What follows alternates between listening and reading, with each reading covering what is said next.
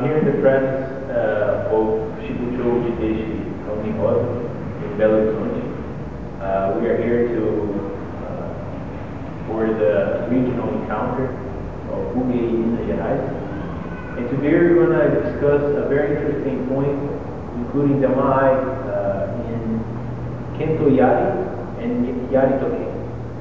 So Jugyou was going to explain this Mai in Kento Yari. Thank you, Julian.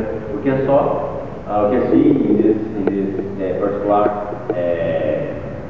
particular technique that we're gonna show to you that we have Mai conflicts because the Shinken, in this case the Jugyou, is shorter than the Yari, so the Kenshi needs a more closer Mai than the spear. On our side, the spear is bigger, and the spearman wants to be far away from the Kenshi. So the both we're going to show the same technique from these 2 points of view. When the Kenshi wins, when he can make the Mai shorter. By the other side, we're going to see what the spearman can do about water. So please, the first movement, he go do a hit, defend, the back, and back. So I can win, I have to this distance, and I never gonna cut him about with this distance. So I throw the spear away, and now I have time to enter and cut. So I have to take this spear away from my way, so I can make the Mai closer as I need. On the other side, today we will explain now about Yari. As we see in history, Yari was a weapon.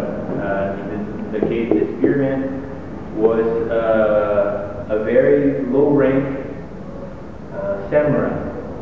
So we can see that even if the Yari, the spearman, was a low rank, there was some spearmen. This low rank was called Ashgaru, and they used to be in the infantry of the battle with the Yari. Even though there was some samurai that was experienced with Yari. So they to maintain this Mai,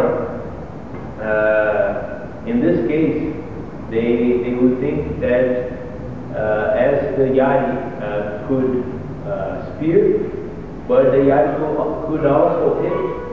So in this case,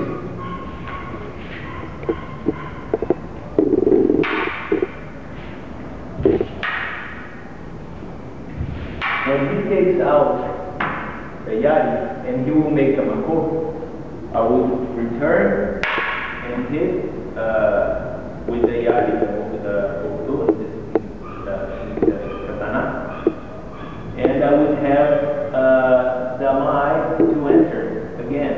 I would regain my Mai so I could spear him. In this case, the Yari would win. So for this we can see these two movements, how to